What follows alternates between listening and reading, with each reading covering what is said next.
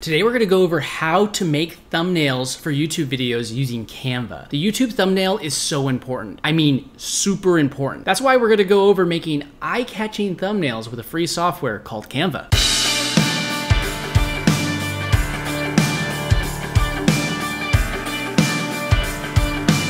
Welcome to Entrepreneur's Toolbox. My name is Jonathan and I'm here to help you find the tools to build income online.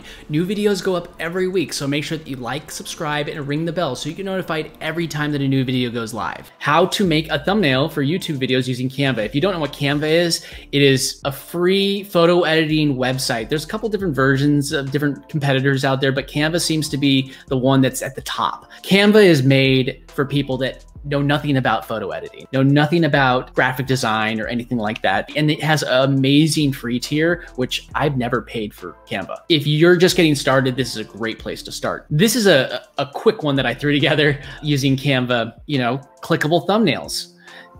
I planned out that thing. Same thing, you plan out your shot. You take your photo. The first thing you got to do, take your photo. If you want to add that white ring out, again, I got a video, I posted it at the top and I'll post it in the description. Just start with a template and then tweak it until it looks like what you want. Nobody counts the number of ads you run. They just remember the impression you made. Did that person stop scrolling when they saw that thumbnail? Because again, people, when they're scrolling through YouTube, especially on their phone, they're not stopping and going like, I'm gonna read the description and then I'm gonna read the title and everything. It's the thumbnail that stops people from scrolling on YouTube. So we need a thumbnail that's going to create an impression that they will remember. So this is the thumbnail that I had made. So why don't we try and recreate that or something similar really quickly? I'm just gonna go to create a design and then I'm gonna type in YouTube thumbnail. We're gonna find a whole bunch of thumbnails. They're completely free. I selected this one. It was a recently used one that I had used. Just hit recently used. And this was the template. Canva will suggest that you use their photos. You don't need it. It's completely, they want to charge you for it, but we took our own photo. So I'm just going to delete that. And then delete this little robot guy because I'm not going to use that.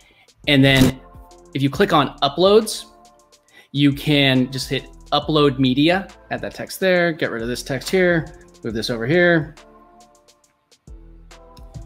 And then I can add that photo back in. There you go. So, I mean, to a certain extent, that's a basic thumbnail that you can create with Canva. Click the download button and then click download. And then you have the thumbnail. Are you going to try Canva?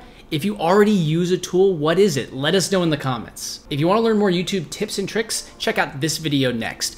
If you got value out of this video, be sure to like, subscribe, and ring the bell, and I will see you in the next one.